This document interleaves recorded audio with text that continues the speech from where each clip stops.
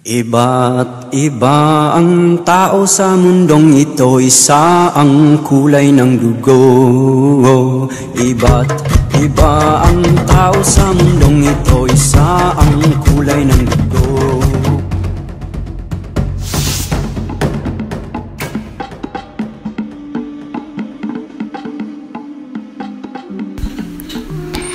Art from the past holds clues to life in the past. By looking at a work of art's symbolism, colors, and materials, we can learn about the culture that produced it.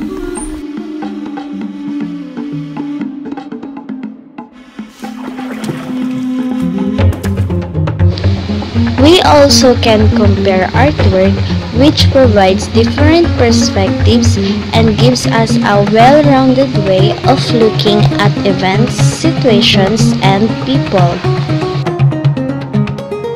By analyzing artworks from the past and looking at their details, we can rewind time and experience what a time period different from our own time.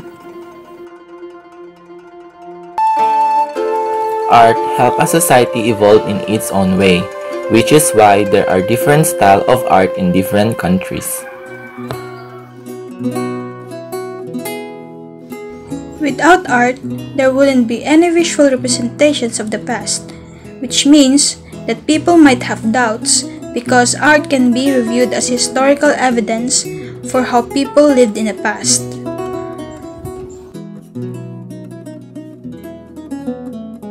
There is a lot to be found in the timeline of art history. It begins over 30,000 years ago and takes us through a series of movements, styles, and periods that reflect the time during which each piece of art was created.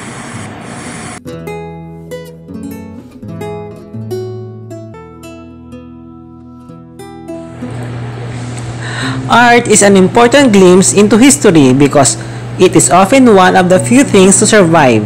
It can tell us stories, relate the moods and beliefs of an era, and allow us to relate to the people who came before us. Let's explore art from prehistoric to contemporary and see how it influences the future and delivers the past. Put on your sensible shoes as we embark on an extremely abbreviated tour to art through the ages. The purpose of this piece is to hit the highlights and provide you with the berries of basics on the different eras in art history. Prehistoric art or cave art, created by Homo sapiens. The majority of cave art depicts animals that our ancestors would have encountered or hunted during the Ice Age, such as mammoths, horses, lions, aurochs, and deer. Some human figures and other symbols are also discovered. Cave paintings are mostly created with red or black pigments made from rocks. Some artworks were painted directly onto cave walls, while some were first engraved into the stone with tools. Prehistoric art is a way of our ancestors on teaching us about the appearance and behavior of animals that have been long extinct, and to find out who we are and where we came from. Cave art provides evidence of a time where our ancestors were first able to etch their thoughts into stone.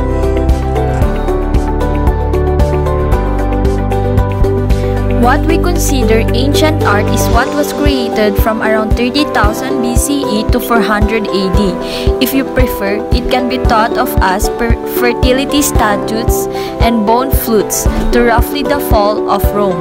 Many different styles of art were created over this long period. They include those of prehistory, Paleolithic, Neolithic, and Bronze Age, to the ancient civilizations of Mesopotamia, Egypt, and the nomadic tribes.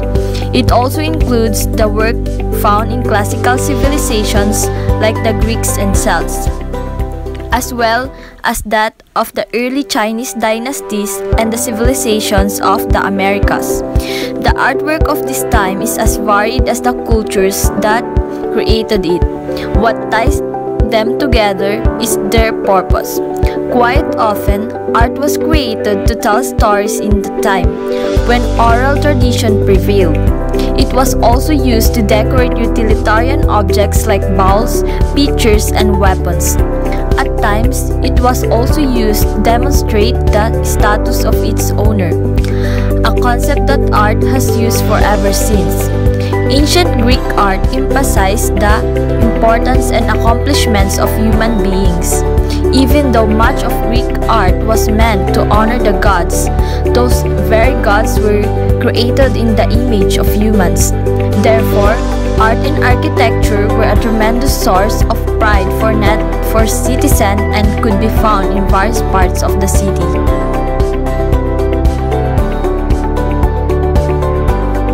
The importance of medieval art. Medieval art was popular in houses of worship and was used as decoration for the public's appreciation. Medieval art was influential in many aspects of the church, functionality, and cultural. Designs of churches have advanced over the centuries, but they all come back to a concept that is practice. I will be explaining certain cathedrals over 6 major periods that are distinguished by their own significant structural elements and function. The Santa Maria Maggiore in Rome was classified as a major basilica. During the late antique period, churches being built were being devoted to the Virgin Mary, also known at the time as Theotokos, or Mother of God. At the Council of Ephesus in 431, with a strong emphasis on the Virgin Mary, the architects wanted to glorify by making the interior a strong presence in the nave and apse.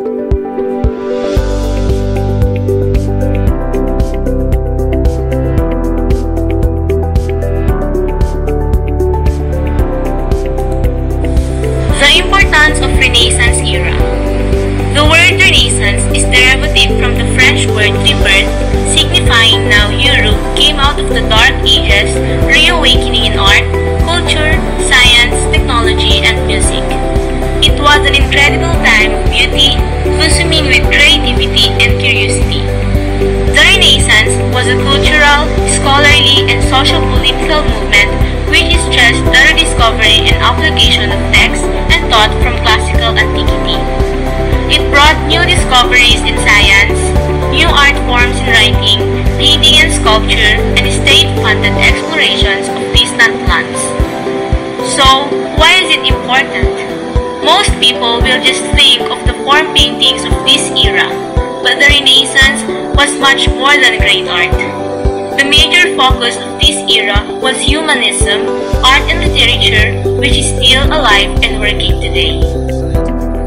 Major contribution of Renaissance period: the development of perspective in oil painting, the recycled knowledge of how to make concrete, Gutenberg perfected printing, Columbus discovered America, Copernicus found that the earth revolved around the sun, Martin Luther founded a new religion, Da Vinci and Michelangelo created a new form of art, Shakespeare was writing his famous plays, painters developed other techniques studying light, shadow, and Da Vinci making observational drawing of anatomy.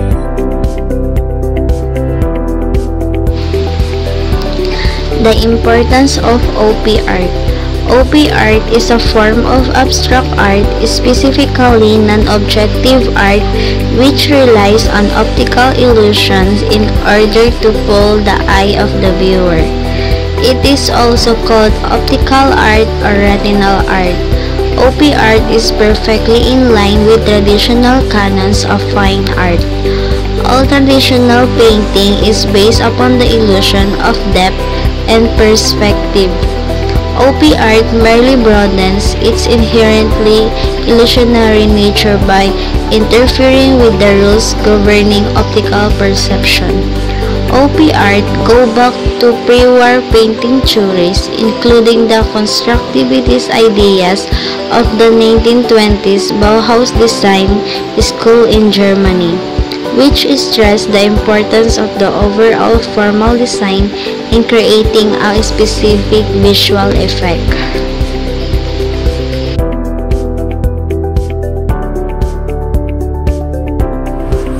Pop art was the first movement to declare the reality that advertising and commercial endeavor were actually form of art.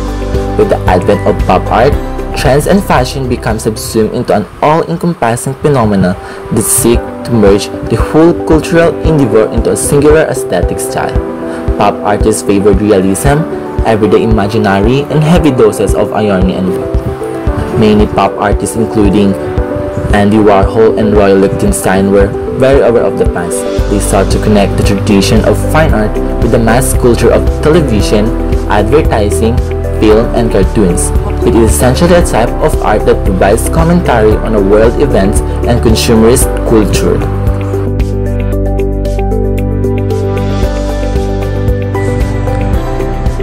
Conceptual art includes a number of different art practices. Some of them you surely must admire. If something is classified as conceptual art, it doesn't mean that there is no aesthetics in it. Many assume that conceptual art is purely philosophical, and that it doesn't have anything to do with art. However, that's not the case. If you want to learn more about conceptual art, be sure to check out the Paul Wood's book entitled Conceptual Art, Movements in the Modern Art. Paul Wood's conceptual art is essential reading for everyone who wants to understand exactly how and why exhibitions of contemporary art have come to include anything and everything from pickled sharks to mass-produced toilets, piles of rubbish to multi-screen videos. Although many people do not like conceptual art, it must be argued that it has been one of the most dramatic and important turns in art. The expansion of art makes it easier for an artist to work it whichever way he or she feels comfortable. It was crucial to what art has become nowadays, and I shudder to think what would have happened if the movement had not occurred.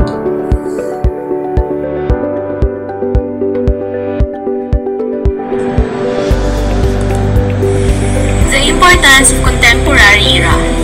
The contemporary era includes the span of historical events starting from 1945. These events are most relevant to the present time and scenario. Many historians describe the early modern period as a time frame between 1500s and 1800s. The contemporary period keys in on several themes that are characteristic to most of the literary works at the time period. The themes of identity, racism, family, and the search for goodness in humanity are the main themes of this time period.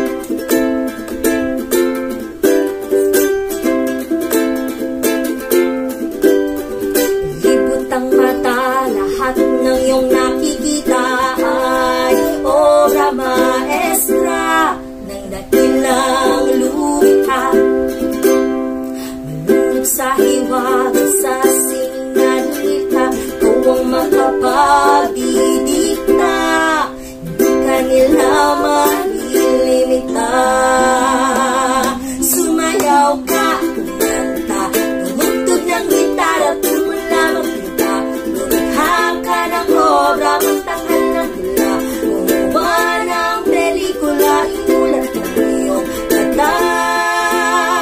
Sa sining ay malaya ka.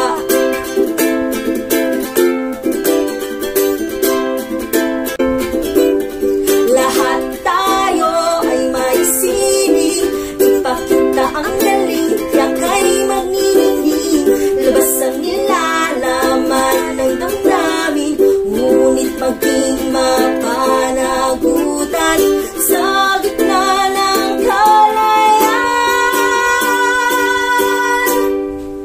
Sumayaw ka, kumanta, tumugtog ng gitara, tumula magpinta, lumikha ka ng obra, magtanghal ng tula, gumawa ng pelikula, imulat ang iyong mata. Sining ay malaya ka.